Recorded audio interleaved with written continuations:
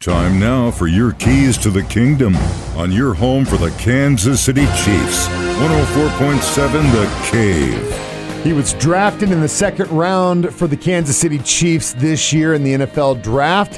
Here's what Bryan Cook had to say from this year's training camp.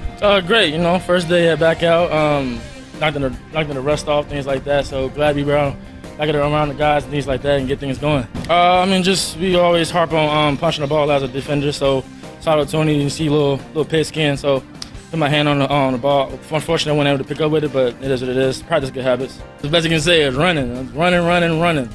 So that's pretty much it. And obviously, mental part, in the field is definitely 90% mental. So diving in the playbook a lot more, but that's probably the major part I definitely did this past offseason. So whether it was track workouts, whether it was gashers, whether it was just make sure my body was in the most shape I could be in. But I know, as we get out here, it's a little different.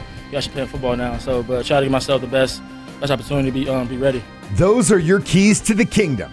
Brought to you by Dr. Mark Melson, the doc that rocks. Now at Springview Dental Care. And your home for the Kansas City Chiefs, 104.7 The Cave.